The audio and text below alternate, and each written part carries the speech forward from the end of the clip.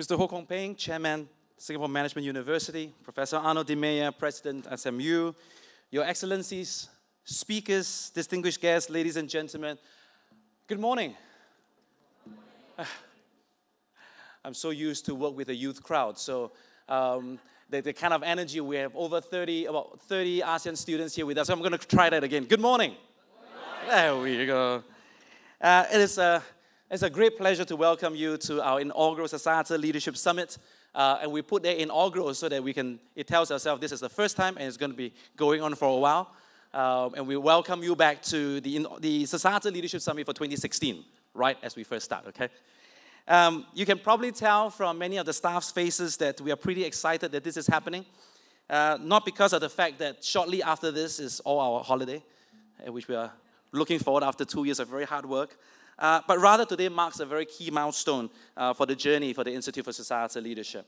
I would like to take this moment, and you saw from the video, that we're very proud to have Mr. Ratan Tata as our chairman of the advisory board. He was due to come, and he sends his apologies and his regrets. There's some health issues that he is wanting to take care of, so travel wasn't on the radar for a while. So he sends his regrets and his apologies.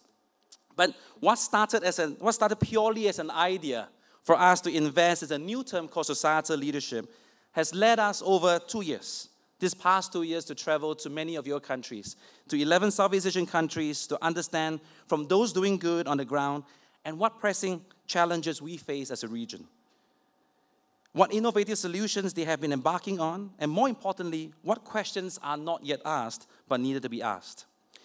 It's been 2 years since we first started.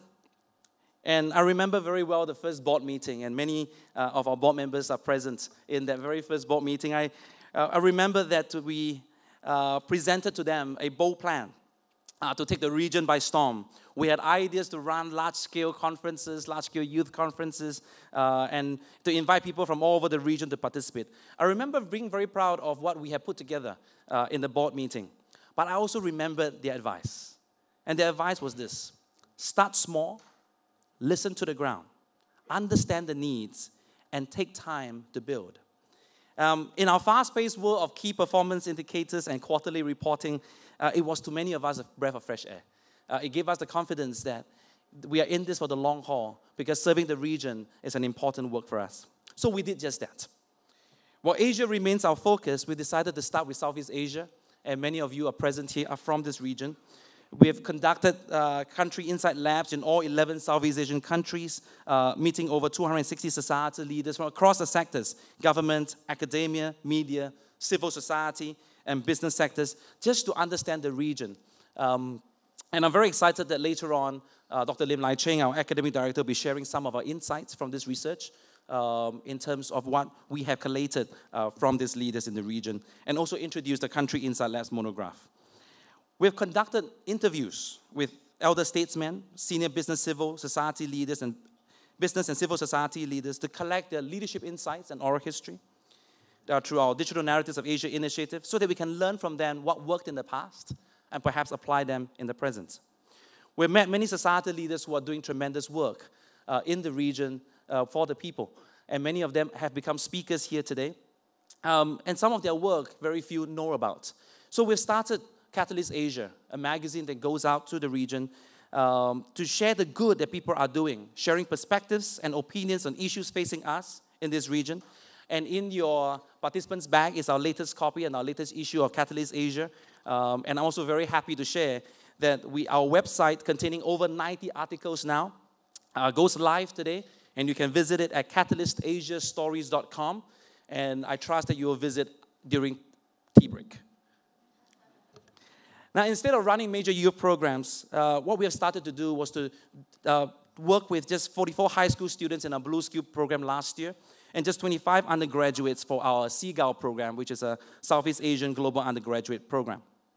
With a small group, we were able to go deep in many of our conversations, talking about key issues in this region and how, as a network of young leaders, they can create collaborative opportunities among themselves made possible by technology. And in the same vision of building networks of leaders, we launched our Service for Asia Fellowship with 4 young working professionals who have decided to take 18 months of their life and a pause in their careers to serve this region. They are deployed in the fellowship to another Southeast Asian country not of their own, to immerse themselves in issues and get hands-on experiences in the solutions They will go back to their corporate lives with far greater understanding of the needs on the ground, with a class of fellows they can count on to do something significant together. And I could go on and on in terms of things that we are trying to build and something to learn. So we thought we'd put together a video to show you how all the various programs that ISL is wanting to do comes together. Please have a look at the screen.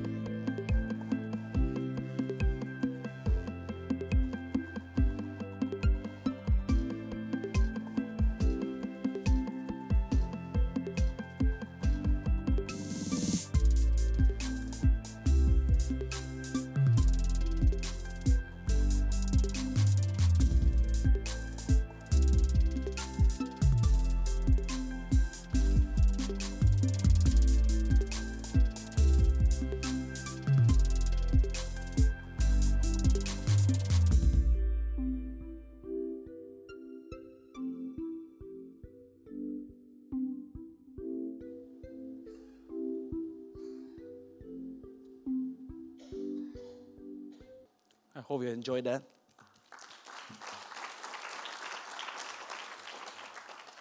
At the end, all the efforts that we put in is to help others do good better.